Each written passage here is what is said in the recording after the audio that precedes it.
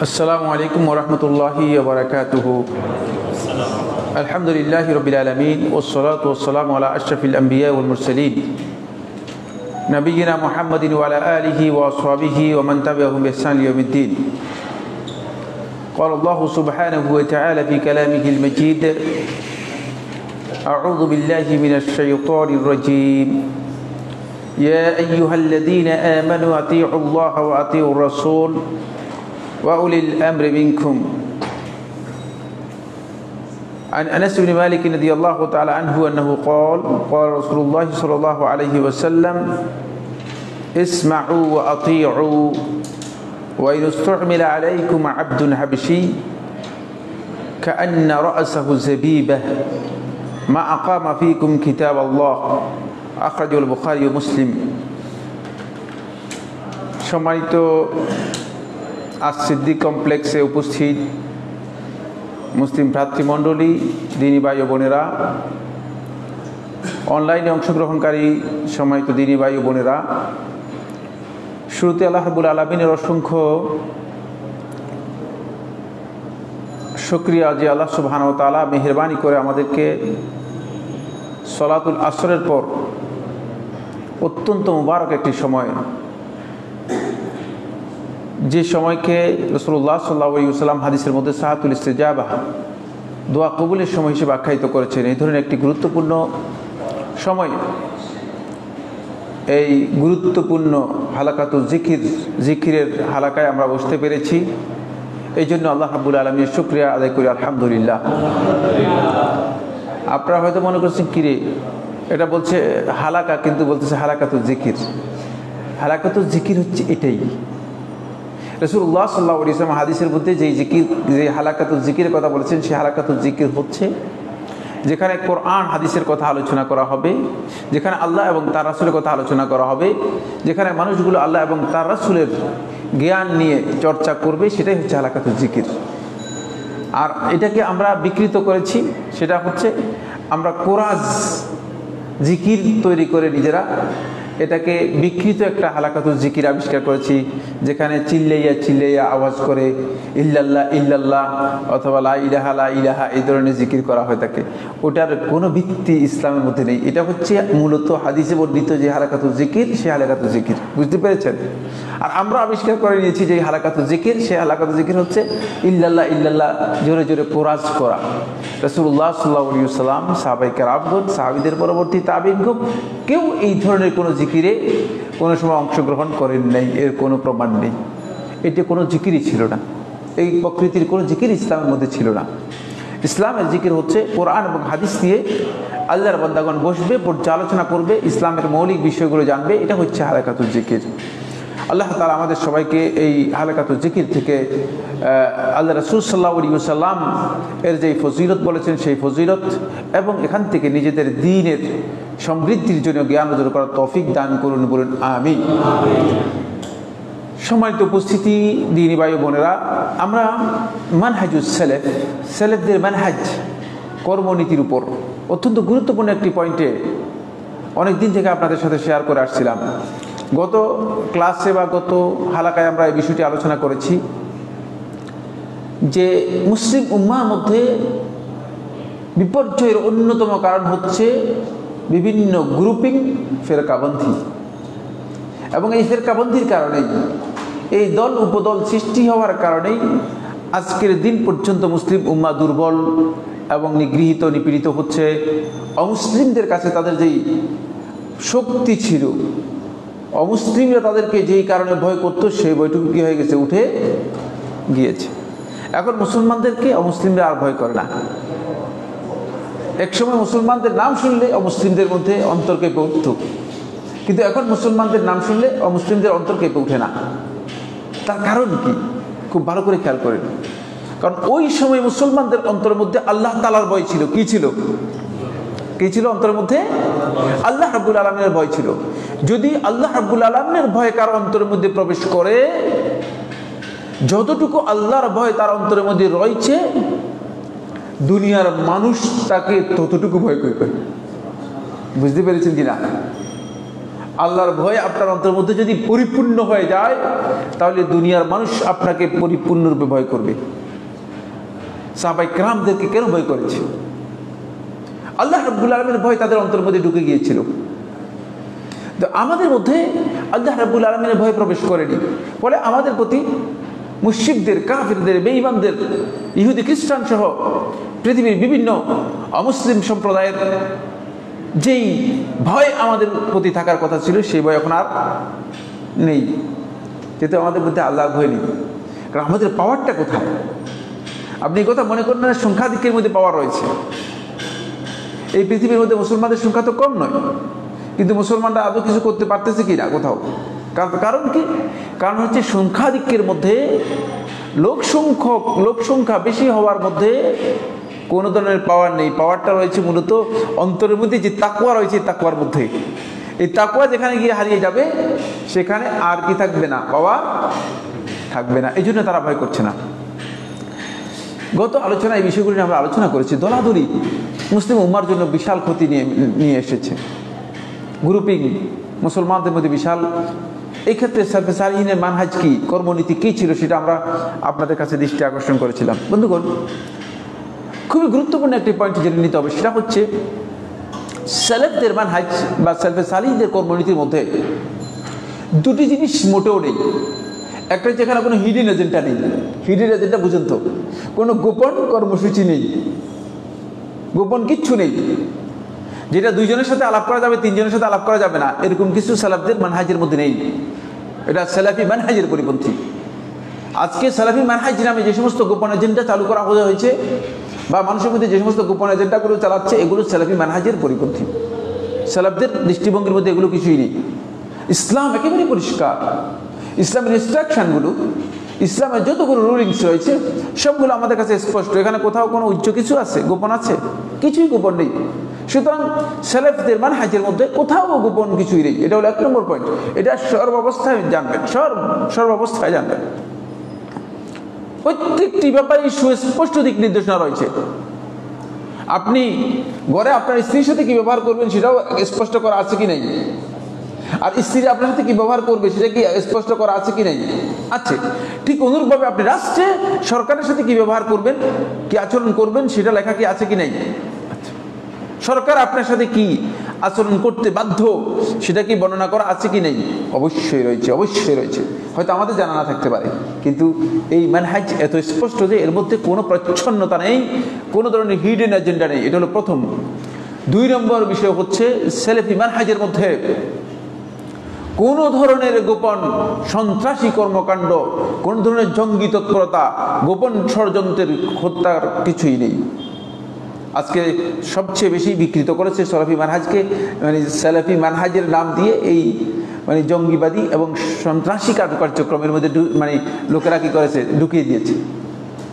এটা সালফে সালিহিনের মানহাজকে বিকৃত করার জন্য, সালাফদের কর্মনীতিকে বিকৃত করার জন্য।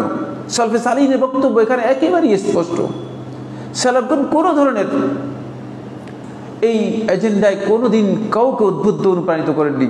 সুবহানাল্লাহ, সালফে সালিহিনদেরকে অত্যাচার করা হয়েছে, রাষ্ট্রীয়ভাবে আলেমদের উপর অত্যাচার আজকের এই যুগে চলছে না, একেবারে ইসলামের সেই যুগ থেকেই। আপনারা শুনেছেন কিনা ইমাম আহমদ রহমতুল্লাহ আলাইহিকে যে মানে জেলে আবদ্ধ করা হয়েছিল, বেত্রাঘাত করা হয়েছিল, শুনছেন কিনা? হ্যাঁ, শুনেন না? আপনারা শুনেন না? তো ইমামের কি দোষ ছিল? আপনারা কি জানেন কি দোষ ছিল? এই স্টেজে যারা উপস্থিত আছেন, সুবহানাল্লাহ, এই সমগ্র পৃথিবীর মানুষের ঈমান যতটুকু ছিল, তার চেয়ে বেশি ঈমান ছিল ইমাম আবু বকর রহমতুল্লাহ আলাইহি। তাকে সর্বোচ্চ পোস্ট, কাজুল কোদাত, চিফ জাস্টিসের পোস্ট নেওয়ার জন্য, বুঝতে পেরেছেন, তাকে বলা হয়েছে, তিনি বলছে যে আমি নিব না, আমি এর জন্য যোগ্য নই। চিন্তা করেছেন? এখন আমাকে আপনাকে তো চিফ জাস্টিস যদি কোনো সরকারি অফিসের মানে কোনো রকম মানে একটা ছোট্টখাটো একটা চাকরিও দিতে পারে, তখন আপনি বলছেন দেন দেন, প্রয়োজনে আখিরাত পুরোটাই বিক্রি করে দিবেন। সবার কথা বলতেছি না, বুঝতে পেরেছেন? আমার মতো এরকম এক সাইজের লোক আছে যারা খুব অল্প টাকায় বিক্রি হয়ে যায়, খুব অল্প টাকায় বিক্রি হয়ে যায়। চিন্তা করেছেন? এই পৃথিবীতে এখন এরকম লোক একজন খুঁজে পাওয়া যাবে কিনা চিফ জাস্টিসের পোস্টের জন্য যাকে বলা হবে, আবার চিফ জাস্টিসের পোস্ট গ্রহণ না করার জন্য তাকে মারাও হবে, আর তিনি বলবেন যে না আমি চিফ জাস্টিস হওয়ার যোগ্য নই। ইয়া সুবহানাল্লাহ। এই কথাগুলো যখন আমি তার জীবনীতে পড়ি তখন আমার কান্নার চোখ থেকে পানি চলে আসে। হায় রে পৃথিবীর মানুষ, তাদের অবস্থান কোথায় ছিল আর আমাদের অবস্থান কোথায়? আমাদেরকে 5-10 টাকা দিয়ে মানুষ কিনে নিয়ে যাচ্ছে, আমাদের আলেমদেরকে যেভাবে খুশি সেভাবে এজেন্ডা দিয়ে, একটু টাকা দিয়ে এজেন্ডা দিয়ে কি করে দিচ্ছে, চালিয়ে দিচ্ছে, আর সেটা আমরা বাস্তবায়ন করতেছি। বুঝতে পেরেছেন? সেলেফদের মানহাজের ব্যাপারে আমি দুটি গুরুত্বপূর্ণ মূলনীতি আপনাদেরকে বলে দিলাম। এটাই হচ্ছে সেলেফি মানহাজ। সলফে সালিহিনগণ যেটা তাদের উপযুক্ত নয় সেখানে তারা যায়নি নেই, তাদের উপর অত্যাচার করা হয়েছে। ইমাম আহমদ বিন হাম্বল রাহমাতুল্লাহর উপর এমন নির্মম অত্যাচার করা হয়েছে যে ইমাম রাহমাতুল্লাহ আলাইহিকে জেলখানায় বন্দি করে বেত্রাঘাত করা হয়েছে, অত্যাচার করা হয়েছে। কিন্তু ইমাম রাহমাতুল্লাহ আলাইহি লোকদেরকে ডেকে বলেন নাই যে আসো সবাই মিলে আমরা একটা যুদ্ধ বাজিয়ে দিই, কারণ ইমাম রাহমাতুল্লাহ জানতেন এই যুদ্ধের মধ্যে কোনো ফায়দা মুসলমানদের নেই, মুসলমানদের রক্ত প্রবাহিত হবে। জালিমকে জুলম থেকে কি করতে পারবে না, জুলম থেকে তাকে বাধা দিতে পারবে না, প্রতিহত করতে পারবে না, বরং একটাই হবে, সেটা হচ্ছে নিরীহ মুসলিমদের রক্ত প্রবাহিত হবে। এই জন্য ইমাম রাহমাতুল্লাহ আলাইহি নিরীহ মুসলিমদের রক্ত প্রবাহিত করতে মানুষদেরকে উদ্বুদ্ধ অনুপ্রাণিত করেন নাই। এটা হচ্ছে সালাফদের মানহাজ। আজকে ঠিক 12 নম্বর যেই মূলনীতি রয়েছে সালাফদের মানহাজের ক্ষেত্রে, এই মূলনীতি নিয়ে আজকে কথা বলবো। এটা খুবই গুরুত্বপূর্ণ মূলনীতি। এই মূলনীতি সম্পর্কে যদি আমরা না জানি তাহলে আমাদের বড় ধরনের কি হয়ে যাবে, ভুল হয়ে যাবে। এই মূলনীতি হচ্ছে বন্ধুগণ সেলেফদের মানহাজের মধ্যে আপনি বাইআত একটা পরিভাষা রয়েছে। এই বাইআতের যে পরিভাষা আছে এই পরিভাষাটুকু সম্পর্কে শরঈ যে বাইআত রয়েছে, এই বাইআত কোথায় প্রযোজ্য হবে, কোথায় প্রযোজ্য হবে না, আর কার জন্য বাইআত হবে, কার জন্য বাইআত হবে না, আর যাদের জন্য বাইআত হবে তাদের উপর তাদের উপর আমাদের কি হক হবে, আর যাদের কাছে আমরা বাইআত গ্রহণ করলাম তাদের জন্য আমাদের উপর কি হক হবে। এটা সালাফদের মানহাজের মধ্যে একেবারেই স্পষ্ট। বুঝতে পেরেছেন? আপনি বাইআতের বিষয়টা আমাদের সবাইকে জানতে হবে। এটাকে বলা হয় থাকে আস-সামউ ওয়াত তাআহ, শ্রবণ করা এবং আনুগত্য করা। আপনি আমার এই বক্তব্য শুনবেন কতক্ষণ পর্যন্ত, কতটুকু ইসলাম এলাউ করে। যখন কোরআন এবং হাদিসের গণ্ডির মধ্যে আমার বক্তব্য থাকবে তখন আপনি শুনবেন, আপনাকে এলাউ করবে। আমার এই বক্তব্য যদি আমার প্রবৃত্তির বক্তব্য হয়ে যায়, আমার মন গড়া বক্তব্য হয়ে যায়, তাহলে কোরআন হাদিস আপনাকে এটা এলাউ করবে না, আর শুনতেও পারবেন না, আর এর অনুসরণ করতে পারবেন না, আনুগত্য করতে পারবেন না। ফলে সালফে সালিহিনগণ আহলুস সুন্নাত ওয়াল জামাতের আকীদা হচ্ছে, তাদের দৃঢ়প্রত্যয় আকীদা হচ্ছে আন্নাল বাইআতা শারঈয়্যাতা লা তাকুনু ইল্লা লিইমামিন মুসলিমিন। বাইআত কেবলমাত্র শরীয়ত অনুমোদন করে যে বাইআত, এই বাইআত কেবলমাত্র হবে একজন মুসলিম শাসকের। কার হবে? একজন মুসলিম শাসকের কাছে আপনি বাইআত নিতে পারবেন। ওই শাসকের বৈশিষ্ট্য কি? বৈশিষ্ট্য হচ্ছে বায়াহু আহলুল হাল্লি ওয়াল আকদ।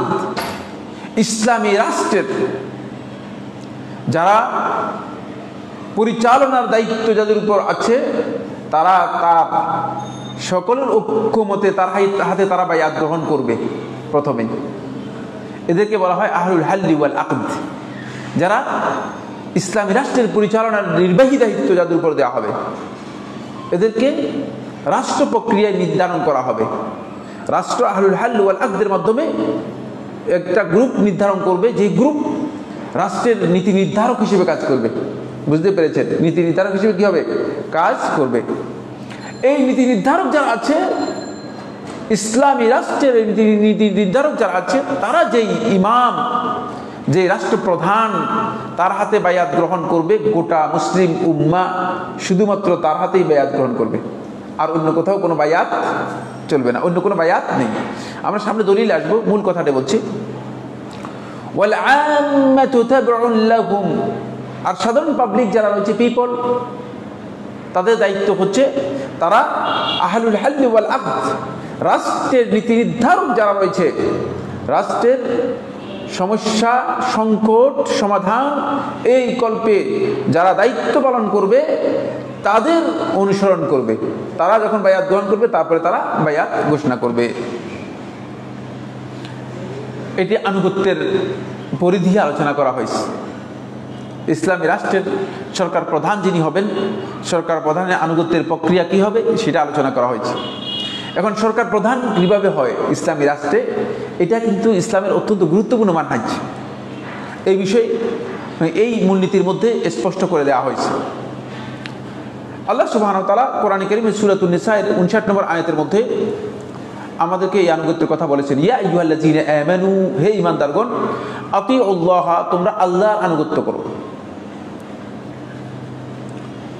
আল্লাহর আনুগত্য একেবারেই নির্ভেজাল, নিঃশর্ত, কোন ধরনের প্রশ্ন ছাড়াই। আল্লাহর আনুগত্যের মধ্যে গিয়ে প্রশ্ন করতে পারবেন না, তাহলে ঈমান নেই, ঈমান থাকবে না। এই জন্য আল্লাহ তাআলার আনুগত্যকে একেবারে নির্ভেজাল করা হয়েছে। আল্লাহর আনুগত্য বলতে বোঝানো হয়েছে কি, খুব ভালো করে খেয়াল করেন। আল্লাহর আনুগত্য হচ্ছে ওহীর আনুগত্য করা, কোরআন এবং সুন্নাহর আনুগত্য করা। কিসের আনুগত্য করবেন? কোরআন এবং সুন্নাহর আনুগত্য করবেন। কারণ রাসূলুল্লাহ সাল্লাল্লাহু আলাইহি ওয়াসাল্লাম যে মেসেজগুলো দিয়েছেন, এগুলো কিন্তু রাসূল সাল্লাল্লাহু আলাইহি ওয়াসাল্লাম নিজে মেসেজ নিজে তৈরি করে দেন নাই। রাসূল সাল্লাল্লাহু আলাইহি ওয়াসাল্লাম আল্লাহর পক্ষ থেকে এই মেসেজগুলো দিয়েছেন। সুতরাং আল্লাহর আনুগত্যের মধ্যেই এগুলো অন্তর্ভুক্ত। উপরন্তু আল্লাহ সুবহানাহু ওয়া তাআলা আরেকটা নির্দেশ দিচ্ছেন, ওয়া আতিউর রাসূল, আর রাসূলের আনুগত্য করো। রাসূলের আনুগত্যকে আলাদা করে উল্লেখ করার কারণ কি? রাসূলের আনুগত্যকে আলাদা করে উল্লেখ করার কারণ হচ্ছে রাসূল সাল্লাল্লাহু আলাইহি ওয়াসাল্লাম আল্লাহর পক্ষ থেকে যে মেসেজ দিয়েছেন সেগুলো ছাড়াও যদি রাসূলুল্লাহ সাল্লাল্লাহু আলাইহি ওয়াসাল্লাম কোনো নির্দেশ দেয়, সেই নির্দেশ পালন করা আমাদের জন্য বাধ্যতামূলক। বুঝতে পেরেছেন? অনেক আছে রাসূল সাল্লাল্লাহু আলাইহি ওয়াসাল্লামের আনুগত্য বলতে মনে করেছেন যে আল্লাহ তাআলার মানে বিধানের ক্ষেত্রে যদি আমরা রাসূলের আনুগত্য করি এটাই যথেষ্ট না।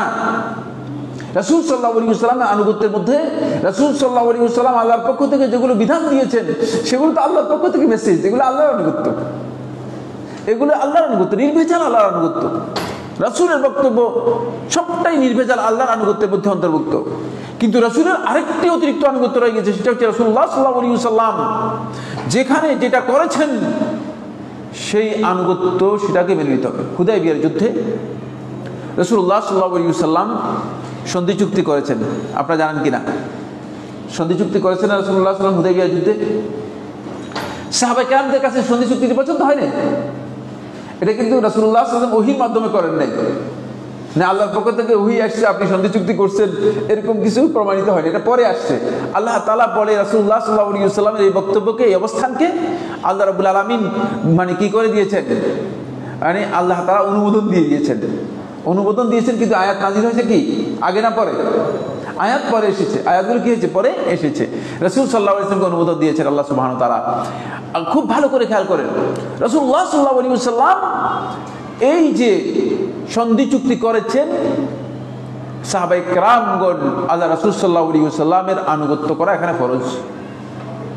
রাসূল সাল্লাল্লাহু আলাইহি ওয়াসাল্লামকে এই প্রশ্ন করার অবকাশ নেই যে আল্লাহ রাসূল সাল্লাল্লাহু আলাইহি ওয়াসাল্লাম আপনি কেন এই সন্ধি চুক্তি করতেছেন, আমরা মানি না। ফরজ, বাধ্যতামূলক। রাসূলুল্লাহ সাল্লাল্লাহু আলাইহি ওয়াসাল্লামের আনুগত্যের এই যত দিক আছে, সুন্নাহ তো অনেক লোক আছে মনে করতেছে যে সুন্নাহই মানার দরকার নেই। সুন্নাহ তো আল্লাহর আনুগত্যের সাথে জড়িত। বাকি রাসূলুল্লাহ সাল্লাল্লাহু আলাইহি ওয়াসাল্লাম যেই সমস্ত কাজ প্রমাণিত হয়েছে রাসূলুল্লাহ সাল্লাল্লাহু আলাইহি ওয়াসাল্লাম করেছেন, সেই ক্ষেত্রেও রাসূলুল্লাহ সাল্লাল্লাহু আলাইহি ওয়াসাল্লামের আনুগত্য অপরিহার্য, আল্লাহর বিধানের মাধ্যমে রয়েছে।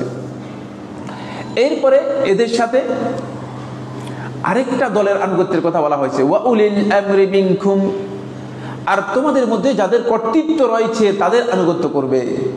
তোমাদের মধ্যে যাদের কাছে নেতৃত্ব বা ক্ষমতা রয়েছে, আমর এখানে খুব ক্ষমতাকে বোঝানো হয়েছে, যাদের কাছে ক্ষমতা রয়েছে। আল আমর এর অর্থ দুইটা, কেউ কেউ দুইটা অর্থ করেছেন। আহলুত তাফসীরগণ দুই ধরনের লোককে এখানে অন্তর্ভুক্ত করেছেন। প্রথম দল হচ্ছে যারা শাসক রয়েছেন তাদের আনুগত্য করা। দ্বিতীয় দল হচ্ছে যারা আলেম রয়েছে তাদের আনুগত্য করা। কাদের আনুগত্য করা? আলেমদের। আলেমদের আনুগত্য কি কারণে? আলেমদের আনুগত্য হচ্ছে ইলমের কারণে। কি কারণে? ইলমের কারণে। যেহেতু আল্লাহ এবং তার রাসূল সম্পর্কে আপনাকে জানতে হলে আলেমদের মাধ্যমে জানতে হবে, এই জন্য তাদের আনুগত্য, অন্য কোনো কারণে নয়। আলেমদের আনুগত্য হচ্ছে ইলমের কারণে। শাসকদের আনুগত্য কি কারণে? শাসকদের ক্ষমতার কারণে। কি কারণে? শাসকদের ক্ষমতার কারণে। তার দুইটা জিনিস পেলাম, সুলতা, একটা হচ্ছে সুলতা, একটা হচ্ছে ইলম। যার কাছে সুলতা এবং ইলম দুইটা একসাথে হবে তার আনুগত্য অবশ্যই করতে হবে। আর যার কাছে সুলতা এসে একত্রিত হবে তার আনুগত্য করা ফরজ হবে ওই সুলতার কারণে। সুলতাটা ইলমের চেয়ে বেশি, ইলমের বেশি পাওয়ার বেশি, ক্ষমতা যার কাছে আছে তিনি। আর আমি এখানে মসজিদের মধ্যে যদি ফতোয়া দিই, এক সমান হবে কিনা? দুইটা সমান হবে না, কারণ ক্ষমতা যা আছে তার বক্তব্য অনেক ভলিউম বেশি, এই বক্তব্যের পাওয়ার বেশি, ভলিউম বেশি। বুঝতে পেরেছেন কিনা? এই জন্য যদি কোনো ব্যক্তির কাছে সুলতা থাকে তাহলে তার আনুগত্য আপনাকে করতেই হবে, বাধ্যতামূলক। কিন্তু কোনো ব্যক্তির কাছে যদি ইলম থাকে সেই ক্ষেত্রে আপনি তার আনুগত্য করাটা আপনার জন্য উত্তম, ওয়াজিব নয়, বাধ্যতামূলক নয়। কারণ আপনি ইচ্ছা করলেও ইলম অর্জন করতে পারেন না, আমার কথা মানতে হবে, এটা বাধ্যতামূলক নয়। বুঝতে পেরেছেন কিনা? তখন আমার কথাটা আপনি গ্রহণ করতে পারেন, গ্রহণ নাও করতে পারেন, তবে না জানা থাকলে অবশ্যই আপনি গ্রহণ করতে হবে। আপনাকে আমার কাছ থেকে জানতে হবে, কিন্তু জানার আপনার কাছে অন্য সোর্সও থাকতে পারে, অন্যভাবে আপনি জানতে পারেন। কিন্তু সুলতা, ক্ষমতা যার কাছে আছে তার আনুগত্য করতেই হবে। এবার আসবো আমরা, এই আয়াত থেকে বুঝে যাচ্ছে যে উলুল আমর, শাসক যারা আছে তাদের আনুগত্য শর্ত সাপেক্ষে হবে। এই কারণেই আল্লাহ সুবহানাহু ওয়া তাআলা এই আয়াতের শুরুতেই বলে দিয়েছেন আল্লাহর আনুগত্য এবং রাসূলের আনুগত্যের উপর কন্ডিশনাল হচ্ছে, শর্ত সাপেক্ষে এ আনুগত্য হবে কাদের? শাসকদের। শাসকরা যদি আল্লাহ এবং তার রাসূলের আনুগত্য থেকে বেরিয়ে যায় পরিপূর্ণরূপে, তাহলে তাদের আনুগত্য চলবে কিনা? না, তাদের আনুগত্য চলবে না, শর্ত সাপেক্ষে। অনুরূপভাবে যদি কোনো আলেম আল্লাহ এবং তার রাসূলের আনুগত্য থেকে বেরিয়ে যায় তার আনুগত্য চলবে কিনা? না, তার আনুগত্য চলবে না। এই আনুগত্য হচ্ছে এই দুটি শর্ত সাপেক্ষে, এই শর্ত সাপেক্ষে আনুগত্য করতে হবে, এই শর্ত সাপেক্ষে আনুগত্য করতে হবে। আমার সামনে আলোচনা করবো যে এটার ধরন কি হবে। আমি শুধু দলিলগুলো আলোচনা করে তারপরে মূল কথায় যাব। অনেকগুলো দলিল এখানে উল্লেখ করেছেন লেখক হাফিজাহুল্লাহ তাআলা। দেখি আমি কতটুকু আলোচনা করতে পারি সময়ের দিকে লক্ষ্য রেখে। প্রথম দলিল হচ্ছে আনাস ইবনে মালিক রাদিয়াল্লাহু আনহু বর্ণিত হাদিস। হাদিসটি ইমাম মুসলিম রাহিমাহুল্লাহ তাআলা, ইমাম বুখারী ও মুসলিম দুজনই বর্ণনা করেছেন। ইমাম বুখারী রাহমাতুল্লাহ বর্ণনা করেছেন হাদিস নম্বর 639, ইমাম মুসলিম রাহমাতুল্লাহ বর্ণনা করেছেন 4861। আবু যর গিফারী রাদিয়াল্লাহু আনহু থেকে বর্ণিত হয়েছে, আনাস ইবনে মালিক রাদিয়াল্লাহু আনহু বর্ণিত হয়েছে, বলেন ইসমাউ ওয়া আতিউ, তোমরা শাসকদের কথা শুনবে, ওয়া আতিউ এবং তাদের আনুগত্য করবে। ওয়া ইনুসতুমিলা আলাইকুম আবদুন হাবশী, যদি তোমাদের উপর কোনো একজন হাবশী গোলামও তোমাদের দায়িত্বশীল বানিয়ে দেয়া হয়, তোমাদের গভর্নর, ওলি অথবা প্রশাসক বানিয়ে দেয়া হয়, তাহলেও কিন্তু তার কথা শুনতে হবে। তার কথা কি শুনতে হবে। সুবহানাল্লাহ, আমাদের মধ্যে এই চেতনা নেই, এই চেতনা আমাদের মধ্যে নেই। আমরা দেখতে পাই যে মসজিদের মধ্যে আলোচনা করতেছে একজন ভ্যান চালক, মসজিদের মধ্যে আলোচনা করতেছে একজন ভ্যান চালক, মাদ্রাসায় জীবনে কোনোদিন যায় নাই, বুঝতে পেরেছে। আর নিচে আলোচনা শুনতেছে যে এরকম ইউনিভার্সিটির প্রফেসররা, তারা মানে আল্লাহ রাসূল সাল্লাল্লাহু আলাইহি ওয়াসাল্লাম এই বক্তব্য বুঝতে পেরেছে, আর আমাদের লোকেরা এটা বুঝতে পারে না। আনুগত্য কোন পর্যায়ে চিন্তা করেছেন কিনা? ভ্যান চালককে আমির বানিয়ে দিয়েছে, আর ভ্যান চালক বক্তব্য দিচ্ছে, আর মানে নিচে বসে রয়েছে ইউনিভার্সিটি প্রফেসর অনেক আছে, তার আনুগত্য বুঝতে পেরেছে। এই ধরনের আনুগত্যই মূলত মুসলিম উম্মার জন্য প্রয়োজন, বুঝতে পেরেছেন? আপনার কর্তৃত্বের জন্য, নেতৃত্বের জন্য, শাসক হওয়ার জন্য একেবারে সবচেয়ে পৃথিবীর সবচেয়ে আলা, সবচেয়ে মর্যাদাপূর্ণ, সবচেয়ে মানে বুজুর্গ মানুষ হতে হবে, এটা পাবেন কোথায় আপনি তালাশ করে? পাবেন না। কিন্তু যাকে দায়িত্ব দেওয়া হবে তাকে অবশ্যই আপনাকে কি করতে হবে? তার আনুগত্য অবশ্যই করতে হবে। আমাদের সমাজের মধ্যে বিশেষ করে আমাদের এই সহি চেতনার, সহি আকিদার ভাইদের মধ্যে এই বিষয়ে যথেষ্ট কসুর রয়েছে, যথেষ্ট ত্রুটি রয়েছে। একজন আরেকজনকে মানতেই রাজি না। আলেমদেরকে সম্মান করতে জানে না, তাহলে আলেমদেরকে কি অন্যরা সম্মান করবে কিনা আপনারা কি মনে করেন? এই জন্য আলেমদেরকে অন্যরা সম্মান করতেছে না। আরে ভাই আসেন না, আপনি অনেক বড় আলেম ঠিক আছে, কিন্তু সম্মান করতে শিখুন, তাহলে আপনি সম্মান পাবেন। আর সম্মান না করতে পারলে আপনি সম্মান পাবেন না। ছোটবেলায় আমার যতটুকু খেয়াল পড়ে, পঞ্চম শ্রেণীতে আমাদেরকে পড়ানো হয়েছে, মানে আরবি সাহিত্যের মধ্যে, যদি তুমি আমাকে সম্মান করো আমি তোমাকে সম্মান করবো। বুঝতে পেরেছি? ছোটবেলায় পড়েছে, পঞ্চম শ্রেণীতে যখন পড়তাম তখন আমাদেরকে পড়িয়েছে। কারণ সম্মান পাবেন, সম্মান করতে হবে, এটা আমাদের সবচেয়ে বড় ত্রুটি। এখানে রাসূলুল্লাহ সাল্লাল্লাহু আলাইহি ওয়াসাল্লাম বলেছেন যে ওয়াইদুস্তুমিলা আলাইকুম আব্দুল হাবশি, যদি হাবশি গোলাম, এক নম্বর হচ্ছে গোলামকে রাষ্ট্র প্রদান করা জায়েজ আছে কি নাই? কি মনে করেন আপনারা, জানেন কিনা? জায়েজ আছে? হ্যাঁ, না না, গোলামকে রাষ্ট্র প্রদান করা জায়েজ নেই। আপনারা জানেন না? তাহলে বাসালা, গোলামকে রাষ্ট্র প্রদান করা জায়েজ নেই। বুঝলেন? গোলাম রাষ্ট্রপ্রধান হতে পারবে না, কারণ গোলাম তো আরেকজনের মালিকানাধীন সম্পদ। তো সে রাষ্ট্রপ্রধান হয়েছে, রাষ্ট্র চালাবে কিভাবে? এই জন্য গোলাম কি হতে পারবে না? রাষ্ট্রপ্রধান হতে পারবে না। খুব ভালো করে খেয়াল করেন, রাসূল সাল্লাল্লাহু আলাইহি ওয়াসাল্লাম বলতেছেন এই হাদিসের মধ্যে 2 নম্বর হচ্ছে যে গোলামকেও যদি তোমাদের রাষ্ট্র দায়িত্ব দিয়ে দেওয়া হয়, তাহলেও কোনো কারণে যদি রাষ্ট্রের ক্ষমতায় গোলাম এসে যায়, তাহলে তোমরা তাকে আনুগত্য করবা। এরপরে গোলামের বৈশিষ্ট্য কি? হাবশি। হাবশি বলা হয় তাকে হাবশার দিকে সম্পর্কিত করে। হাবশা ইথিওপিয়া, মানে এর চেয়ে কালো নিগ্রো আর নাই। বুঝতে পেরেছেন? মানে তোমার ছবি চেহারা দেখলে পছন্দ হবে না, দেখলে তুমি যে হাই হাই রে, এই লোক আমাদের আমির, তারপরে মানতে হবে, তারপরে মানতে হবে। কিন্তু এটা হলো ইসলামের বিধান, এটা হলো হাদিস। এরপর রাসূলুল্লাহ বলেছে কান্না রাসাহু যাবিবা,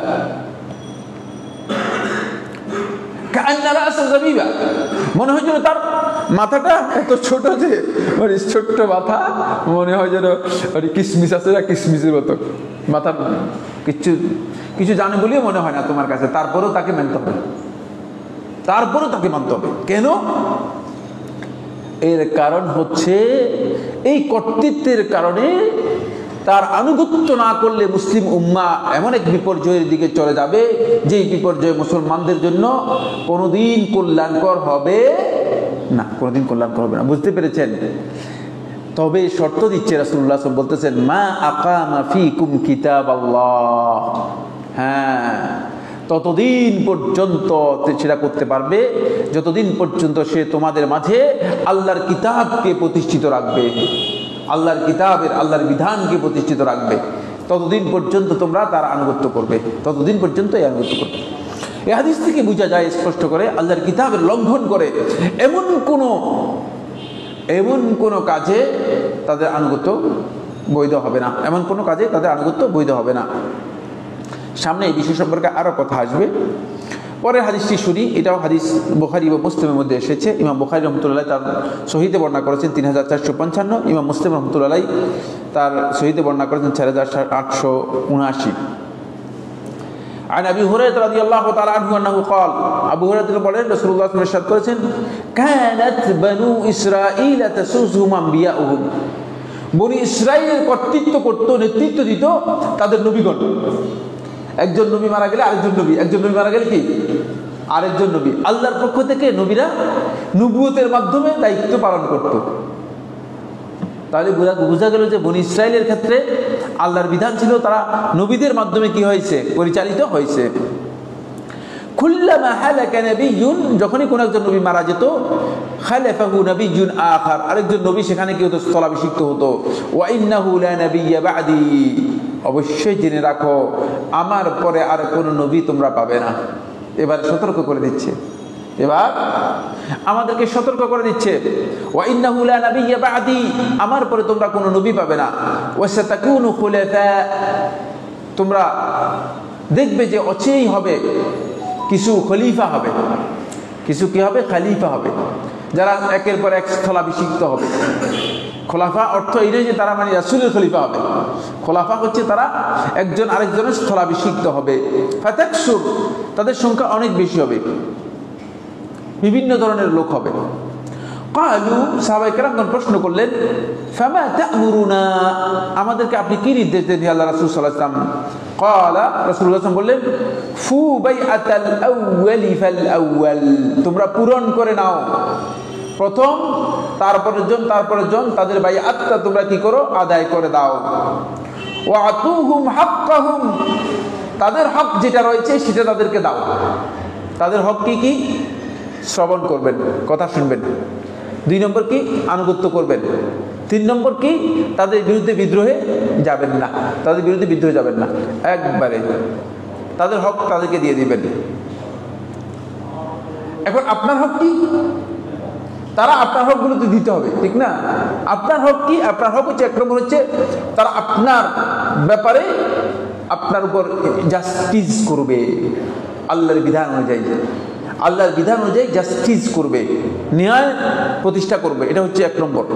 2 নম্বর হচ্ছে রাষ্ট্রের কাছে আপনি যা পাওনা আছে রাষ্ট্র সেটা আপনাকে কি করবে, আদায় করে দেবে, আপনাকে আপনার হকটুকু আপনাকে আদায় করে দিবে।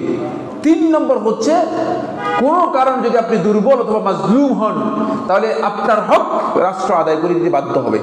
বুঝতে পেরেছেন? এর কোনোটাই যদি রাষ্ট্র না করে,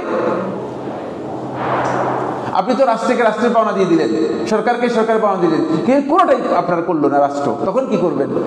এই কথাটা বলতেছে রাসূলুল্লাহ সাল্লাল্লাহু আলাইহি ওয়াসাল্লাম, ফা ইন্নাল্লাহা সাইলুহুম, জেনে রাখো আল্লাহ রাব্বুল আলামিন তাদেরকে প্রশ্ন করবেন, জিজ্ঞেস করবেন, আম্মা ইস্তারআহুম, তাদেরকে যে দায়িত্ব দিয়েছেন, দায়িত্বে যদি তারা ত্রুটি করে তাদেরকে এই ব্যাপারে প্রশ্ন করা হবে, এটা তোমার বিষয় না।